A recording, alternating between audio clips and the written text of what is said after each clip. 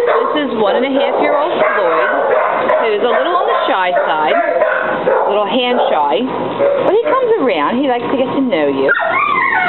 He's absolutely darling, as you are. Takes his treats oh so nice. He's got a nice little underbite on him, like a little bulldog. But look at that.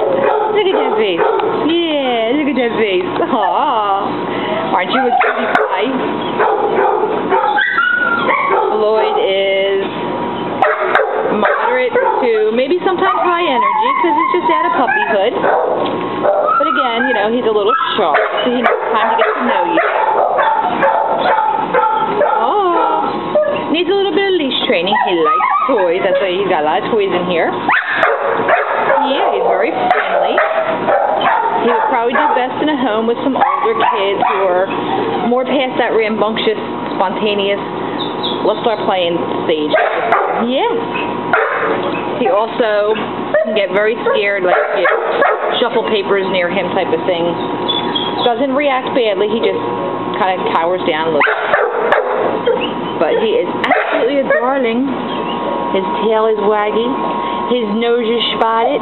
Yes, he is a lover. Oh, look at that face. Look at that face. Say hi, Floyd. Hello. Can you get the ears up? Can you get the ears up? Oh, yeah. So come Floyd. Absolutely darling little boy. He's got the Warner Brothers collar on. Yes, he does. Oh, see, he ducked. He's got that. Looney Tune. He's a Looney Tune.